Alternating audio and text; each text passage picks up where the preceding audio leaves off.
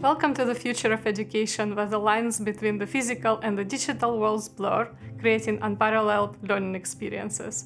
My name is Ganna Pogrebna. I'm a director of AI in Cyber Futures Institute, and today we will look at some of the most exciting technologies that help us revolutionize classrooms. At the age of AI, lecturers no longer lead human teams, they lead human-machine teams. So machines are in every classroom at the moment. We have tools like ChatGPT, Bing, Microsoft Copilot, DALL-E, and others helping us and sometimes hurting us in the classroom. So it is very important to incorporate tasks that would allow us to use GPT-type products or generative AI products in learning experiences. Students will use those technologies anyway, and banning them simply will not get us anywhere. So it is very important to have assignments that would incorporate bits and pieces of different technologies, like, for example, Microsoft Copilot, that allows us not only to ask questions to the technology, but also gain valuable references that would teach students how to incorporate reference work and do literature reviews.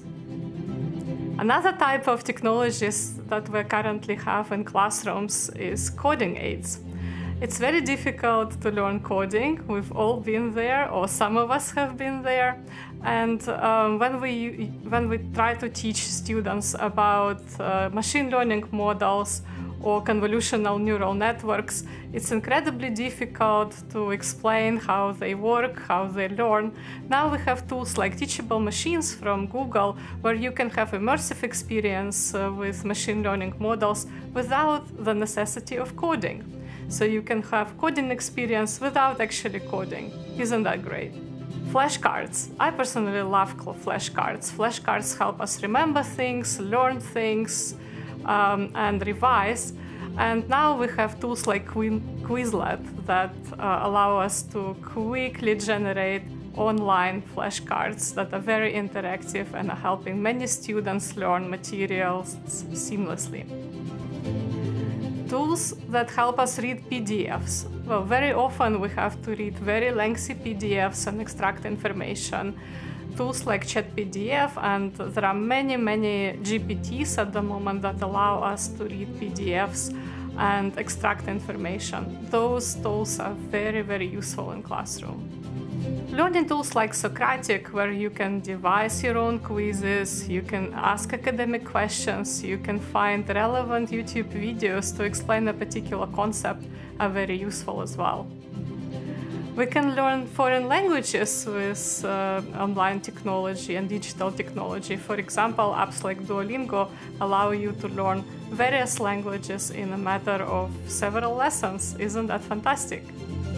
Gamification is a big part of every lecturer's job. I personally use Kahoot that allows me to create interactive quizzes, and I always like to have these quizzes both at the beginning and at the end of the class to check what my students knew at the beginning of the class and what they actually learned at the end of it.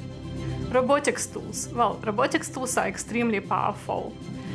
From good old programmable Lego solutions to B-bots, to Ozobots, to robotic dogs that we use in the Institute, all these tools are incredibly interactive and allow your students to quickly see what they can do with the physical world, not only with the digital world.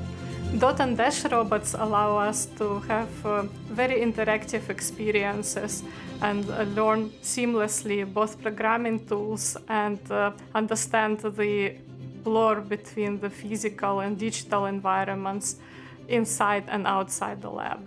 Augmented reality tools, virtual reality tools, and the metaverse are really powerful in the classroom.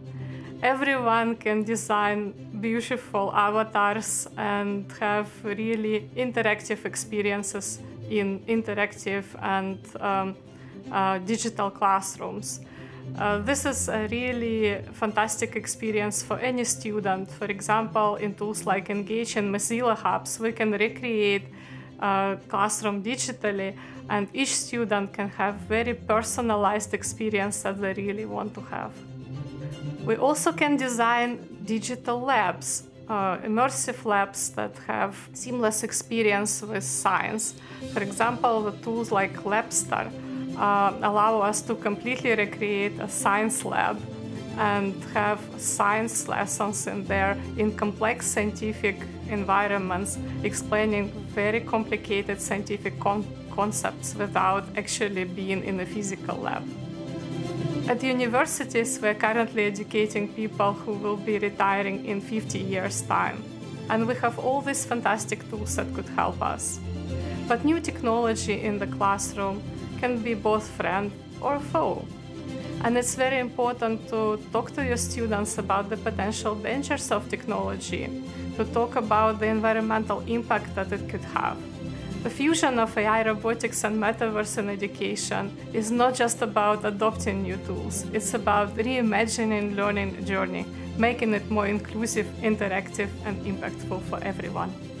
If you want to learn about new technologies that I talked about in this video, and possibly more, check out our media blog at AI and Cyber Futures Institute.